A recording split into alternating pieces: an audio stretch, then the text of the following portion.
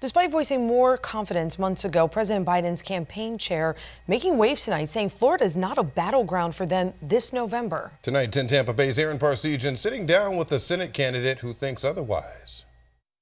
I think this is going to be the year to start changing things around here for Florida families. We caught up with Debbie Mucarsel-Powell during a stop in Tampa. The former one-term congresswoman is among 4 Democrats vying for a primary win in August to likely take on Republican Senator Rick Scott in November. And despite huge gains for Republicans in the Sunshine State, DMP, as she's called, still thinks it's a winnable matchup, urging voters to be engaged. In 2022, there was a lot of apathy. People stayed home. A lot of our voters did not come out. I think this is going to be a completely different cycle.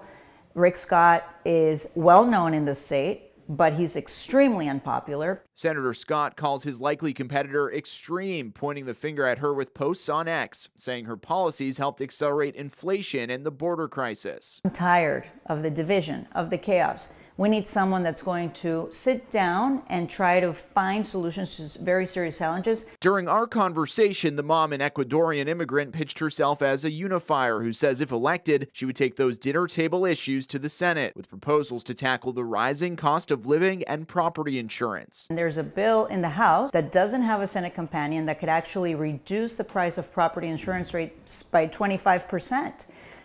We need to invest also in building resilient homes, businesses. She also says she'll fight to protect health care for all Floridians and supports an amendment on the ballot in November that would enshrine abortion rights in the state, saying it's Senator Scott who holds the extreme stance. To make that choice independent of politicians like Rick Scott, independent of government interference, it's central to the health care of a woman. It's central to our dignity and to the safety. In Tampa, Aaron Parsegian, 10 Tampa Bay. We also went more in depth on issues like the southern border crisis and the Israel-Hamas war. You can see her responses on our free 10 Tampa Bay app.